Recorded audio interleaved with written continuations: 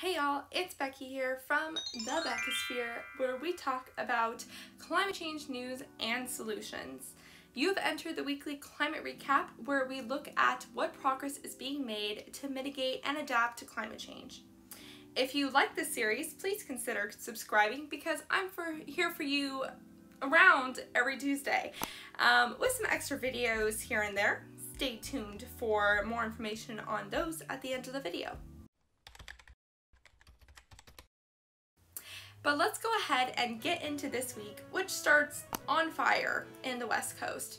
I mean, it's been burning like this for a bit now, but it's getting much worse. California, Oregon, and Washington, Nevada, Alaska, New Mexico, Idaho, Montana, Utah, and even Texas. All these states are experiencing unprecedented wildfires and droughts. Texas has been telling people to reduce their air conditioning use because they're worried about the electricity grid freaking out like it did this winter, which is a great reminder of how we desperately need to update our electrical infrastructure. The climate is just going to keep getting more extreme, and we can't keep telling people to turn their AC off. And yeah, so there was record-breaking heat waves last weekend. Phoenix, Arizona hit 118 degrees Fahrenheit, or 48 degrees for you silly Celsius folk. Salt Lake City hit 107 degrees. Las Vegas hit 117. The temperature stayed above 90 degrees at night, which is especially gross. And yeah, I was in Santa Rosa for part of that weekend, and it hit over 100 there too. On top of that, reservoirs like Lake Mead, Lake Powell, and the Colorado River are at the lowest points they have been around this time of year for almost a century, being on the verge of warranting a national emergency declaration. Remember, if it's yellow, let it mellow. If it's brown, flush it down. From your residential Californian who has been in a drought her whole life. If you want to learn more about how climate change causes water crises, then you can click on the link for that. I think it's on this side. And if you want to know how climate change makes wildfires worse, I also did a video on that. I think that was my first video for this channel. There might be some audio problems. I might redo that video, but until then, the link is here. Meanwhile, scientists have determined that the cold spell that hit France's wine industry hard in April is definitely attributable to climate change. They concluded this after analyzing 132 climate models. The Bank of Japan revealed a new plan to help provide funds to financial institutions that invest and extend loans for climate change mitigation and adaptation activities. This news follows along with a growing push to sway banks and insurance companies to factor in climate change in their decision making. Maine became the first state to make a law to divest from fossil fuels. The law instructs the state's public employee pensions to divest $1.3 billion from coal, oil, and gas interests within the next 5 years. A study by the University of Colorado Boulder projects that krill populations will drop about 30% within the century due to climate change heating up the oceans and changing the natural variability of the Antarctic. Krill are very important baselines for the ocean food chain, so this could cost the fishing industry billions of dollars. The beer company Heineken might soon dole out salaries and bonuses to its Nevada managers based on how committed they are to tackling climate change. The second largest beer company in the world is working to turn its goal of being carbon neutral by 2040 into a reality. About 90% of its emissions come from suppliers, packaging, storage, logistics, and transportation of products. A new study by NASA and the National Oceanic and Atmospheric Administration, or NOAA, shows that the amount of heat the Earth traps in has doubled since 2005, which is much more than the administration's initially anticipated. They're still trying to figure out what's exactly causing this acceleration. A large possibility is the less sea ice and less cloud cover, which both help reflect energy back out of Earth's atmosphere. Hi, Editing Becky here. I explained this one poorly, so here's the gist. The IKEA and Rockefeller Foundations teamed up to put $50 million of capital risk each into a fund to finance small-scale renewable projects meant to lift people out of poverty. Their goal is to attract $10 billion from international development agencies. The Climate Investment Fund, or CIF, secured $2 billion from G7 leaders to help 2 to 3 emerging coal-dependent countries to transition to cleaner industries. South Africa, India, and Indonesia are potential candidates.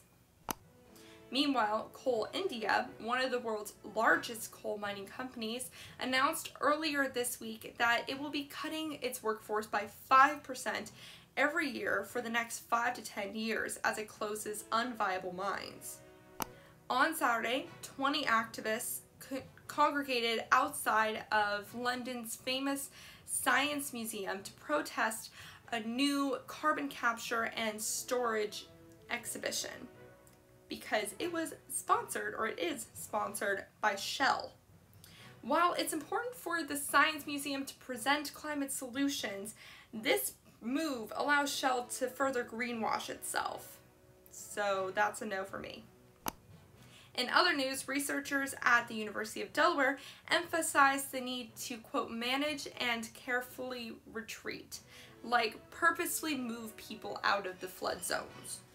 They released a video talking about why this form of climate adaptation matters and how, quote, retreat is not defeat. I like it. What could coastal cities of the future look like? There are a lot more options than you might think, but achieving these futures will require reframing the conversation around managed retreat. Managed retreat is the purposeful movement of people, buildings, and other infrastructure away from areas vulnerable to flooding, sea level rise, or other climate change hazards. Using this approach strategically could open the door to new possibilities, to floating cities, elevated cities, consolidated cities, or some other creative combination.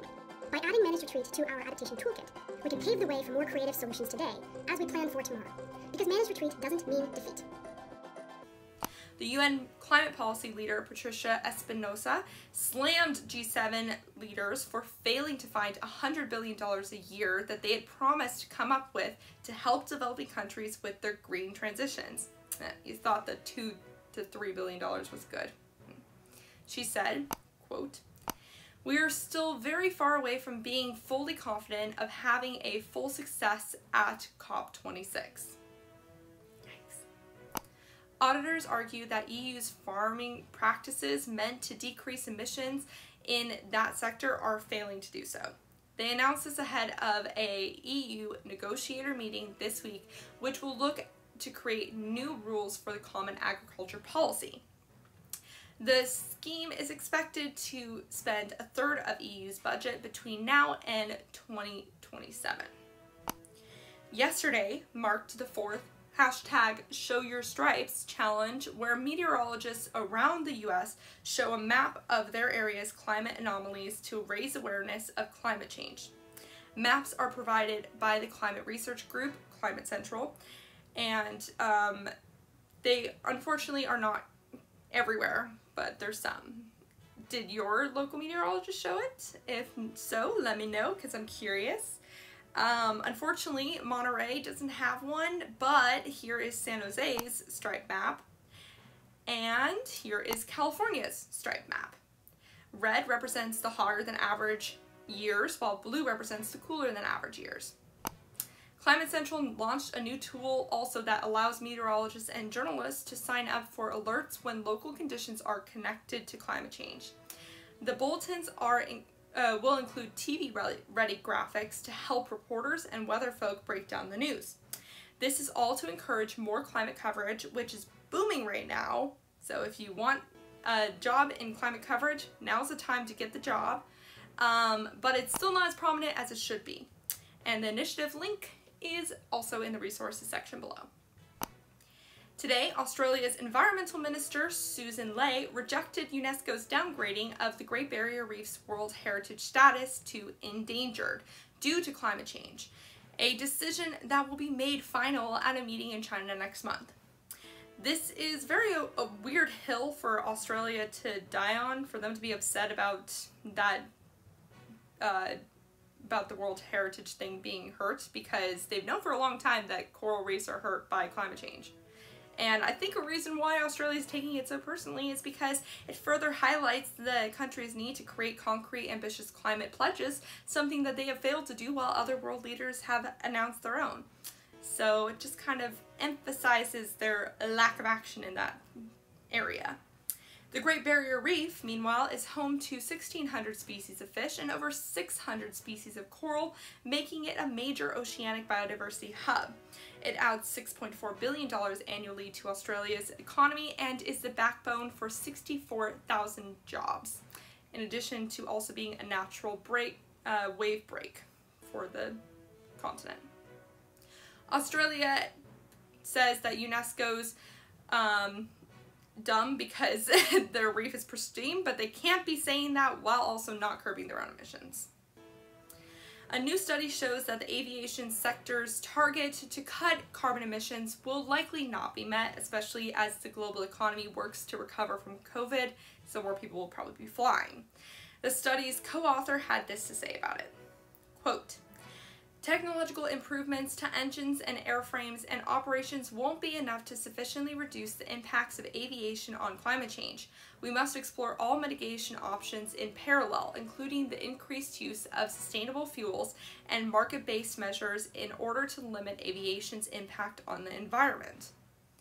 Accounting for sustainable fuels must include the impact of non-CO2 emissions in use as well as the CO2 emissions in fuel production. If we base all of our calculations on CO2 alone, we miss the large improvements in non-CO2 emissions that these fuels can offer, particularly in reducing particulate matter emissions, which contribute to an increased warming effect at cruise conditions." Honestly, this is not terribly surprising to me because we haven't really developed the technology to properly bring flight emissions down, and airlines are unlikely to support the move to fly less. Need an example? Look at the EU airlines from last week. Aviation is one of the sectors that will probably be the last to decarbonize, but we should still work on it.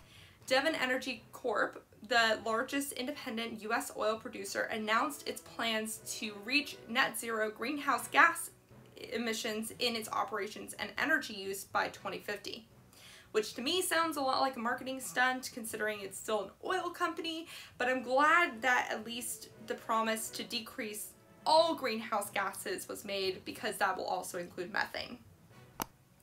A Finnish study finds that climate change is increasing mercury levels in fish. This is because warmer waters encourage more algae growth, which increases mercury levels in the environment. The study also says that the practices that worsen climate change also cause more mercury, such as destructive land use. Mercury is highly poisonous to humans, if you didn't know. Finally, I want to leave you with some food for thought, coming from an Inside Climate News article that I came across this week. A study published in the National Communications Journal last month argued that degrowth, or the purposeful push to downscale production and consumption of rich countries while maintaining their people's quality of life, might get us closer to hitting Paris targets than relying on unproven technologies like carbon capture. Degrowth might provide a more secure path to healing our planet because it also tackles other environmental problems that coincide with climate change. So that's my question for you. What do you think? Do you think we should wait on the technology we have, or we should move more on this systemic change?